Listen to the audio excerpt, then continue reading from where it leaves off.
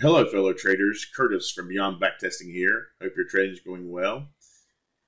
I'm probably finished trading for the day. I seen the structural short this morning. I had trouble executing on it, but I was able to find some high confidence trades and do all right. So, likely finished it for the day. Don't want to be taking a lot of risk in this market at this time. And here you can see the colors a little bit hard, but here you can see my new layout. Obviously experimental, but I've been developing some signals over the weekend. Maybe hard to see this. I have some colors here to show me that shows me gives me some signals for scalping. I have some signals here. I got more of a vertical view of the volume here. This is a 30-minute. It could be a range. It could be anything really. Just a vertical view of the volume. Have my day structure here. I really like having the daily chart up for the whole day. And so yeah, this is my new stuff. Really working, as you see, this is an NT8, NinjaTrader 8, and it's really important for this type of work I'm doing when you're doing hybrid trading. I wish it wasn't the case that multi-charts for that TradeStation would get their act together, so to speak. Well, multi-charts is pretty good, but TradeStation, yeah.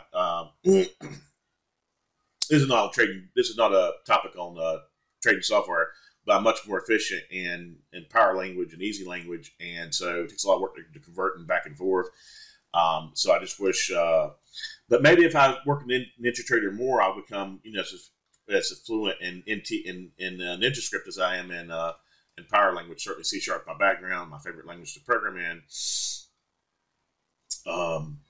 But for now, I'm much more efficient in power language and multi-chart, but yet it doesn't give me the power of NinjaTrader. I guess maybe that's the trade-off, right? So unfortunately, it takes a lot of work to try to develop these hybrid signals because it requires you to developing the multi-charts first, importing them, or I don't have all the data to be able to do the same type of testing or the same chart types. It's just a lot of, it's a lot of work, and that's what it takes, right? And so yeah, hopefully I'll get more efficient and figure out how to do things better. But multi-chart, I mean the NinjaTrader 8 NT8 that has better charting. It has better, and I am a multi-charts license user and an NT8 license user. But the NT8 has better charting, has better, has a replay, just has some advantages for this type of work. So today I want to talk about, as you can see here, I've been trying to do this topic, the importance of execution. Okay, I have a couple of topics we'll talk about in trading. But one of the things I want to talk about is the importance of execution. And some traders say execution is everything. I don't know that it's everything, but it's certainly important. It's very important. And, when I first started trading, one of the things I wanted to know was, okay, where is this trader spending their activity? What are they doing? Where are they spending their attention? Because I thought if I could know where they're spending their attention, then I could replicate that, okay, to what they were doing, right? And the reality is that a scalper, an elite scalper, and at that time there wasn't as much information. It was really difficult to see what traders were doing. There were rooms and things, but I think today is much more transparent. And elite scalpers are doing very little. The reality is they're doing very little in the moment because there's no time, right? There's very little time to react. You have to know what you're going to do before you do it. And so a trader may be reading the tape before setup happens, or but already having mindset what they're going to do because there's just no time. Here you see a signal here. I scalp off these. I'm not trading now, but I scalp off my signals. I want to be scalping off algorithmic signals, right? I want everything in my trading to be a program setup or a condition to where I read the tape event. So I'm not just going to take any type of trade. If I see a trade, I can see lots of trades a day, but I'm trying to take the highest quality trades. That means I have to have an algorithmic setup, a signal or a condition where I can trade within. It could be a condition, a specific market condition, or it could be an actual algorithmic signal. And I'm trying to develop more algorithmic signals so that I'm not as constrained by one type of a setup. And that's what you see here. But when we talk about execution, right, a trader is doing very little. The reality is they're doing very little when they execute because there's no time, right? But that was one of the things I was always wondering, what are they doing? What are they doing? Well, they're doing a lot before, and and in my case, I have quite a bit that goes into my signals. I'm doing my tape reading, understanding the market structure, understanding what it's doing. But when it gets down to that last moment, right, you're doing very little because there's no time. And often a trader is looking at a very simple rule, such as a break of a 5-minute high, or 5-minute high break, or break of a high or low, something simple like that is what they're actually doing.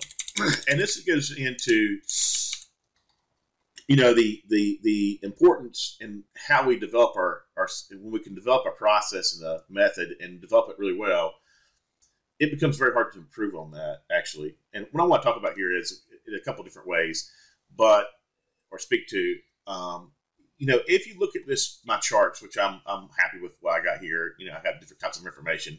You may think, oh, that's his secret. It's volumetric charts, right? That's the secret. Volumetric charts. That's it. That's not the case, though. That's not the case at all. The reality is, there are, let's talk about time charts for a moment. Minute charts or time-based charts have a lot of problems for day trading, active trading type systems. One of the problems is that the bars are non-normal, so they have different sizes. It's very small, very large. That means it's difficult to develop a stop loss for them. And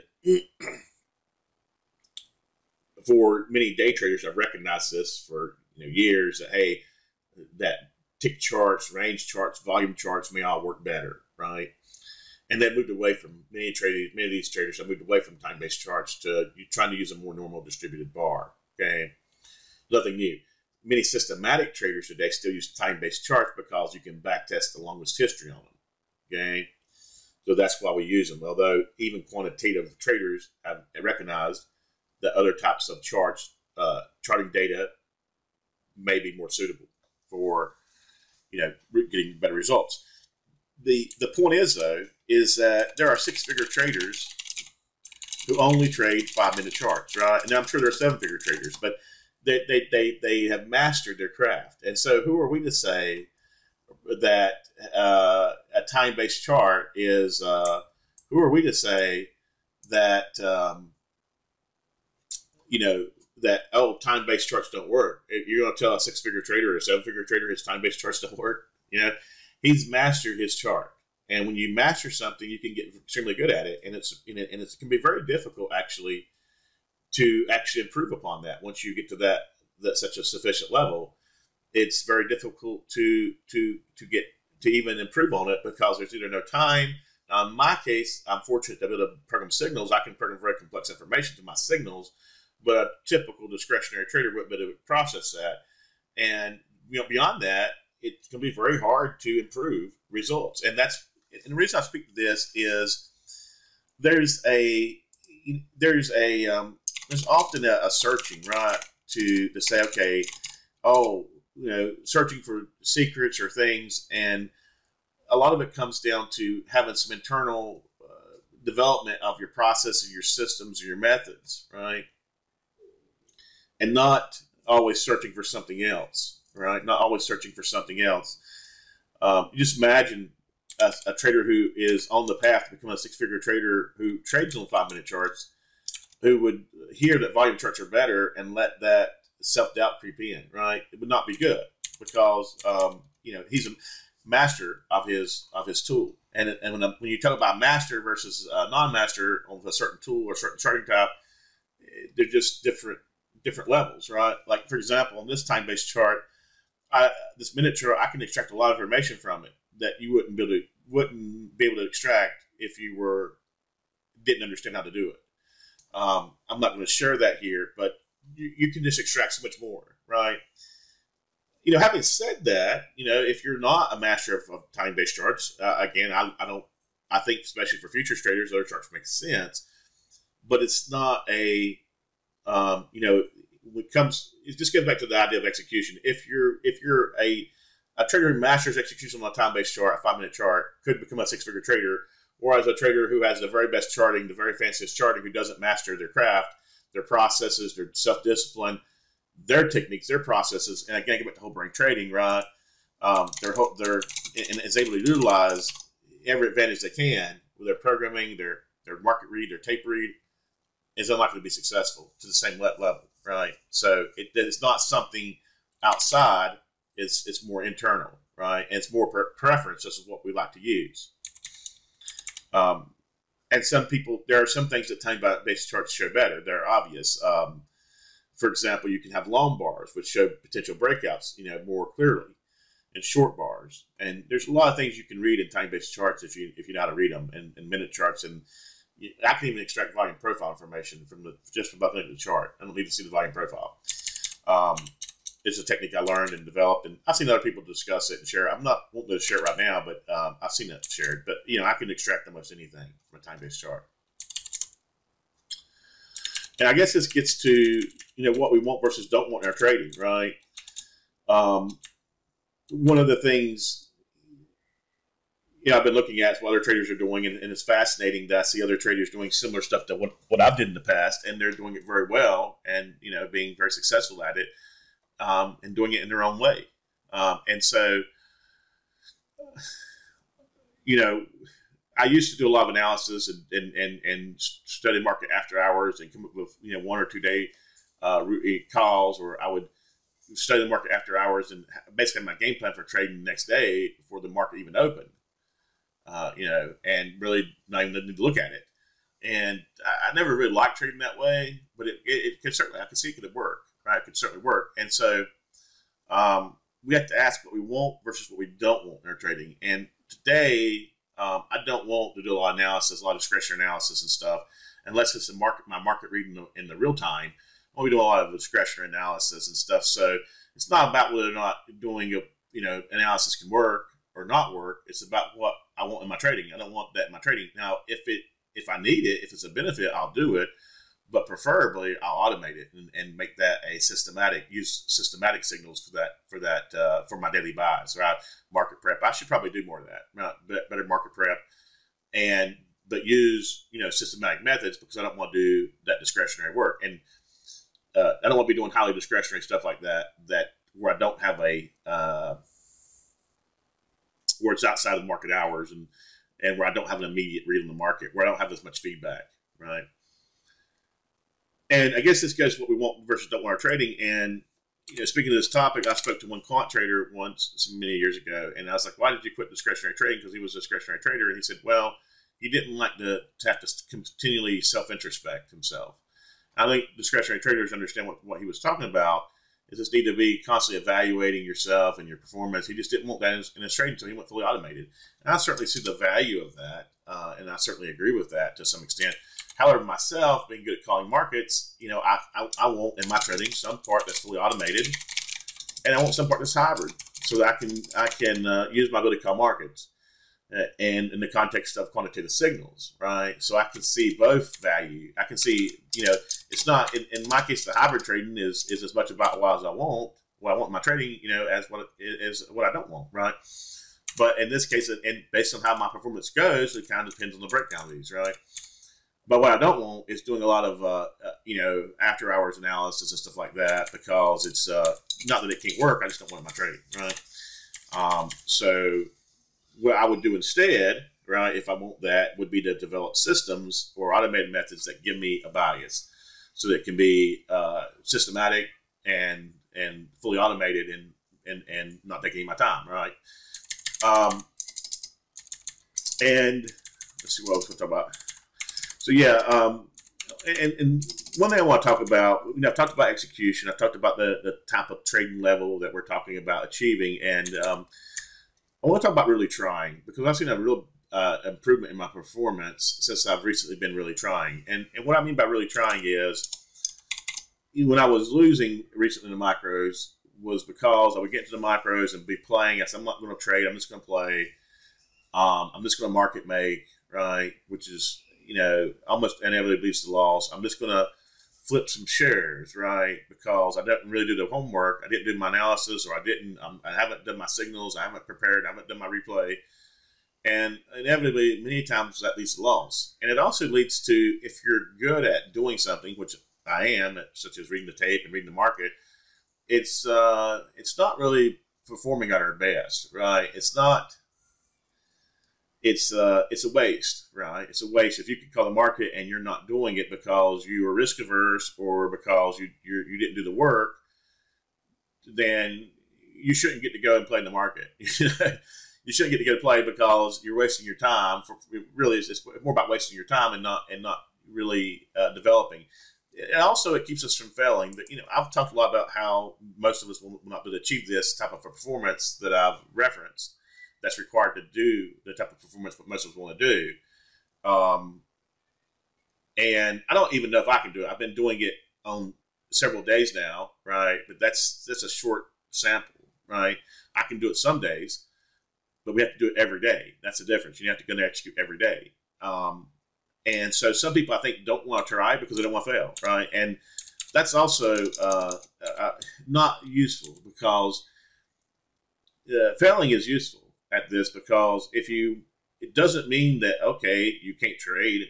It may mean that you need to go fully automated or build up a portfolio or trade smaller. But there's a value in really trying and giving it something a real attempt. And so, that's been on my mind as well, is, hey, it's worth really trying at this. You don't want to fail or lose money and say, I lost money because I was just doing stupid stuff. I didn't have a game plan. I didn't have rules. I wasn't supposed to trade. All those types of excuses, because you're not learning. You're not learning anything from that. It's just not useful. What else? Let's see. Yeah, and like I said, just because if we can't achieve a certain level, doesn't mean you can't trade. It may mean you have to trade at a little different level, right? Either smaller risk, and doesn't mean you can't trade. You can't realize you're trading. And that's not something the macros is. You can trade smaller, and if you feel like there's too much pressure, like the day I felt there's a lot of pressure coming in the market, I traded small until I could build up and find some high confidence trades.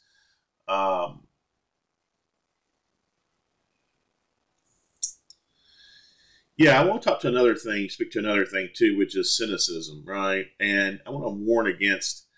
I've talked about, and going back to execution, right, which is what we're talking about. I want to warn you against cynicism, because there are very few winners who are cynics, right? Most losers are cynics, and this is just my observation, right? You're not going to be a cynic if you're a loser. And as a certain group, there's two things I've noticed in the trading community, which is really unfortunate. One is there's a group of people who are out to harass traders and things, and to try to expose, okay, he's a sim trader or this or that, and it's there's some value in that if you're exposing frauds and things, and that's a value to the community. However, I've also seen traders who appear to be putting in a good faith effort, who don't appear to be overly making fraud. They're not making fraudulent statements or whatever. And then there's this idea, they're a sim trader. Okay, well, just assume everybody's a sim trader, right? Assume everybody's a sim trader. As long as they're not making claims that they're not, then and they're working on their craft, maybe they should be sim. Before there's a progression, right? If a trader's going to progress from say sim trading to live trading, there's a progression involved in that, and so we can expect a progression, right? And so I just wonder if some of these cynics and this negative sentiment would not hurt some of those traders developing, and somebody needs to say, hey, it's all right to be a sim trader. You should be on the sim until you're ready, right? Now the macros give you that stepping stone, trials give you a stepping stone, but certainly, it's okay to train the sim for 6 months, a year. I mean, you're just gonna, if that's how you want to do it. In my opinion, you don't want to be in the sim too long. You want to have a progression. You want to have, if you're performing, you want to be able to take that to the live, which is much easier than macros. But there's nothing wrong with that. And I mentioned that because when you lose, losers want support. They want to say, hey, I know why he couldn't do it, and I know why I couldn't do it. I want to show that he couldn't do it either, right? And the other thing I see, which is also it's always been prevalent, but the idea of I'm not the guru, right? But everybody else is, right? Or your fake guru. And this is something I see with a lot of the advertising and a lot of traders who and it's really distasteful in my opinion. Again, it's this idea that only your way works, right? And that's not the case. It's not the case. Not only your way works. And a lot of traders are doing similar stuff, to be honest. Was one thing I found and seen through my work is that a lot of traders are doing similar stuff. So that's not the case either. If you see somebody that's really much like that, like nobody else's method works, be very careful of that trader. Be very mindful, because that trader is probably, regardless of if they can trade or not, they're probably a type of person who may not be someone you want to be learning under, right? And speaking of the execution, right, and what we need, right, I talked about the time-based charts and things, but again, it's that mindset. I'll go back to the mindset. For example, for the longest time, I was the type of trader, and this is a question you can ask yourself, how you feel about this, and it may reveal where you are in your trading, right? I was the type of trader that said, I need $1,000 daily loss limit. Okay, I need that. And of course, the micros didn't exist, so that maybe made sense, but here's the difference. It's the wrong mindset. The performance mindset would be, hey, if I were to say, hey, could you do that with $400, a $400 daily loss limit, right? Versus $1,000. The trader who's not, in my opinion, quite mentally where they should be at is a trader who says, I need the $1,000 daily loss limit, right? That's not the mindset of a trader who's going to outperform the most elite traders. The most elite traders are going to look at this as a challenge. Oh, you think I can do it for 400? Maybe I'm going to prove you do. I'm going to prove to you I can do it for 350, right? Let me show you what I can do. Let me see how low I can get that loss limit, right? And reality is I've been thinking about it. You probably only need 1 1/2, enough for 1 1/2 trades, trade risk for your daily loss limit. So if your risk limit 300, you would only need 300 plus 150. If I think about rationally. It's not about the loss limit itself. It's about how we approach, how we view obstacles in our trading, and it's about having confidence and it's about having a mindset of a challenge versus an adversity, right? If we see that as a risk, as a threat, then that's a problem. And reality is, obviously, if we're performing, we should be increasing that at some point if we're consistent, right? When we get consistent. Otherwise, there's no point in it, right? But if we see that, the reason I bring this up, if we see that as an adversity, we may want to increase that too soon. And I often wonder if I've increased it too much, given just given how early I am in this process. But this is, again, speaking to the mindset of a trader who's going to have the right mindset, the performance mindset, versus a trader who's not.